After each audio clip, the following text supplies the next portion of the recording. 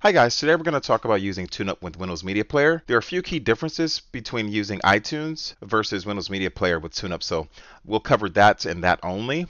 The rest of the procedures that I've outlined in other videos do apply.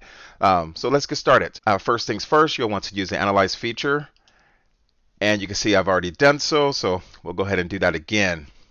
And upon doing so, you'll notice that TuneUp will create a dirty playlist for you to work from. This dirty playlist contains all of these songs that need some kind of work. Pretty obvious that none of these have track names. If you were to right click on these songs, you'll notice that there's no send to option. And this is how we primarily get songs into clean. Windows Media Player treats playlists a bit differently than iTunes.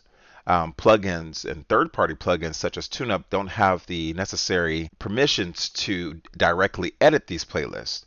And unfortunately, that means that we can't simply select within the playlist and actually utilize TuneUp that way. But there's an easy fix and an easy workaround for that. So you simply go to your playlist area where all of your playlists are stored, and you can select a particular playlist and send it to TuneUp. As so. This works really well if you have, let's say, under 1,000 tracks, or maybe even a little bit more or a little bit less. However, you notice that we recommend sending 1,000 tracks or so.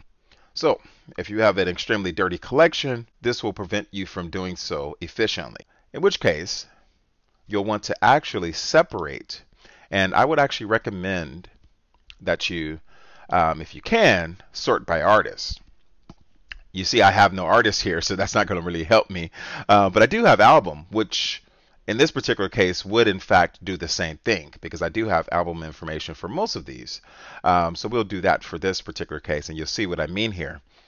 So say for instance, I just wanted to create a playlist from this album. I can just select all of those songs. If I right click, I can do add to playlist, right? And that will create another playlist for me to work from that's smaller. So I'll eventually have a list of playlists that I could just simply say, hey, send to TuneUp, select on the next one, and say send to TuneUp again. That's a great way around it, and the process itself can be relatively smooth.